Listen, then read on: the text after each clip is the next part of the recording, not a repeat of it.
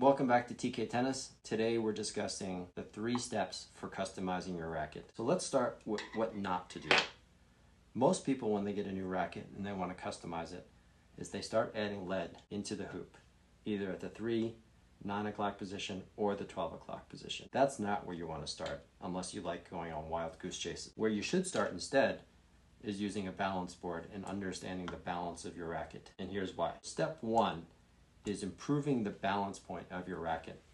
All modern rackets head light by some degree. If it's a 27-inch racket, that means the balance point where this would start to raise would be exactly at the 13.5-inch mark, which would be indicated by this line right here. So if this racket was evenly balanced, it would start to float. But no modern rackets come from the factory evenly balanced, nor do you want them to. Rackets always feel more comfortable when they're a certain degree head light. So the lighter racket you start with, such as a more beginner level racket, so a 285 gram racket, for example, which is usually like the MPL or the team versions, they tend to be only a little bit head light. Each one of these marks inwards is considered 1-point headlight, which is 1/8 of an inch.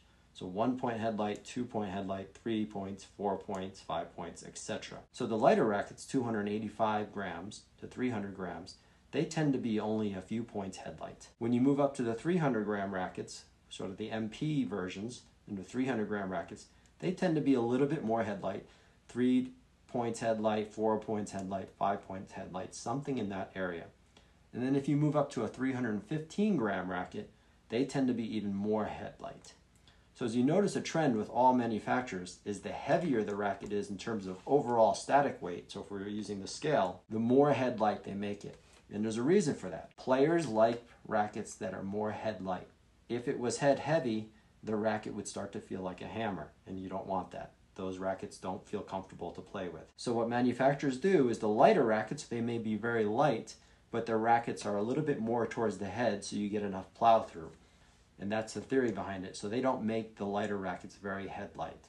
While the heaviest rackets, starting at 315 grams and up, they tend to be more headlight because they know if the racket is too heavy and it's not headlight enough, it feels uncomfortable. But I'm going to put up a chart here on this video, and here's my recommendations for balance points.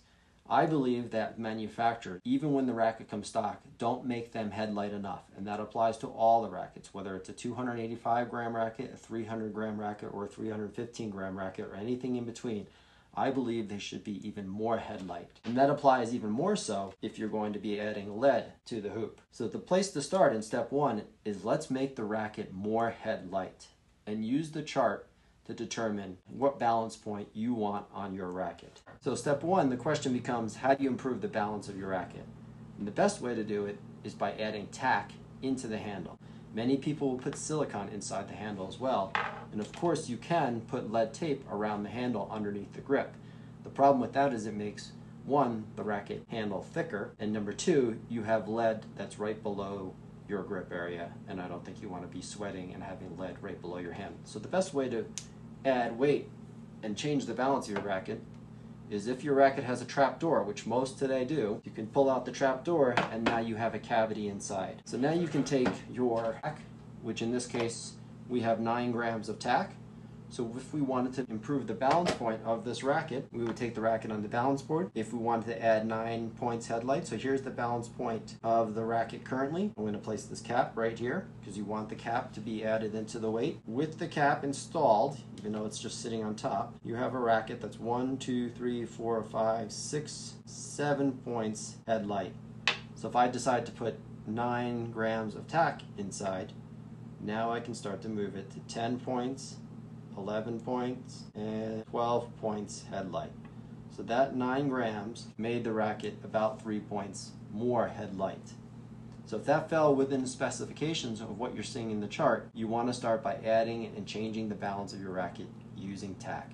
And the reason I prefer to use tack instead of silicone or lead is, you can see this already has tack inside, is tack, you can take a screwdriver and you can push the tack in, and if you want to change it, you can take the tack back out and increase or lessen the amount of tack that's in the handle. So step 1, I believe, is the most important step for customization. Now moving on to step 2. Step 2 is quite simple. Now that you've added tack into the handle, you just want to measure your racket in terms of grams, your static weight of the racket. The good thing about adding tack into the handle is you've actually improved the weight of the racket or the overall mass of the racket, which is generally good, especially if you've added it into the handle, because now you've improved the headlight balance nature of the racket, plus you've given the racket more mass in anticipation of eventually adding lead into the hoop. The only problem that you find here is if you're starting out with a 315 gram racket or heavier, once you start adding tack into the handle, you might start exceeding 330, 345, and unless you're a 5.0 player or above, I would recommend staying away from total static weight of 330 or higher. 330, 340 grams of total weight is really left to the highly advanced players that are 5.0 at the very least, and in my opinion higher. So what you may want to do when you're choosing a racket is don't start out with the pro versions if you consider adding weight to the handle and to the head, because it can quickly get much too heavy. Oftentimes your best bet is to get the 300 gram racket for most recreational players, or even the team or MPL rackets, so the 285 gram rackets. Those are considered platform rackets, either beginner rackets or platform rackets, because when you start with a much lower weight racket, it gives you more flexibility on how much weight you want to add to the racket and where you want to add it to the racket. Because even a 300 gram MP racket, if you start adding a lot of weight to the handle and a lot of weight into the head, it can also start to get very heavy quickly, and you don't have as much room or flexibility to add weight where you want it to. So just like this racket right here, this is actually not a Gravity MP, it's actually a Gravity MPL that's been customized. And that allows me great flexibility to experiment where my ideal swing weight is and what my ideal static weight is and what my ideal balance points are. So that's step 2. Just measure and record your overall static weight. Now moving on to step 3. Step 3 is the right time to start experimenting by adding lead into the hoop. So this is a swing weight measuring tool. I'll add a video onto the screen so you can see how it operates. Most people won't have access to a swing weight measuring tool, but that's okay. Knowing your swing weight, your ideal swing weight, is great, but it's not an absolute necessity. Because now that you have your balance point right and your static weight and your mass of the racket is where you want it to be, now you can begin adding weight and lead into the 3 and 9 o'clock positions, or even in the 12 o'clock position. And you can start experimenting with 2-inch strips, 3-inch strips, 4-inch strips, and experimenting what is the feel of the racket and the plow through that you get from adding additional swing weight into your head of the racket. And eventually, if you have access to a swing weight machine, then you can go out and weigh it and you'll find out what your ideal swing weight is, or what your preferred swing weight is. Some people might say if you add lead into the head, you're going to change the balance point. And that is true. But what most people don't realize, unless you're adding a significant amount of lead, is not going to affect the balance point that dramatically. So in this case, we have 4-inch strips of lead. And if you add these at the 3 or 9 o'clock position, they won't even affect the balance point by 1 point. So yes, it affects balance, but it's typically about 1 point. So if I move it 1 point in and add the lead here, you'll see that it moves it.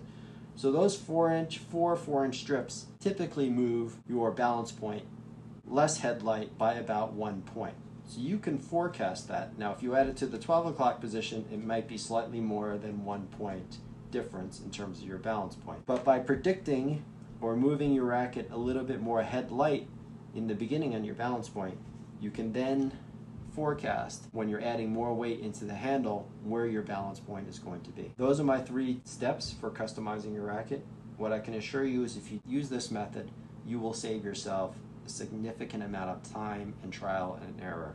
The worst thing you can do is start adding lead to the head without first working on your balance and your overall static weight.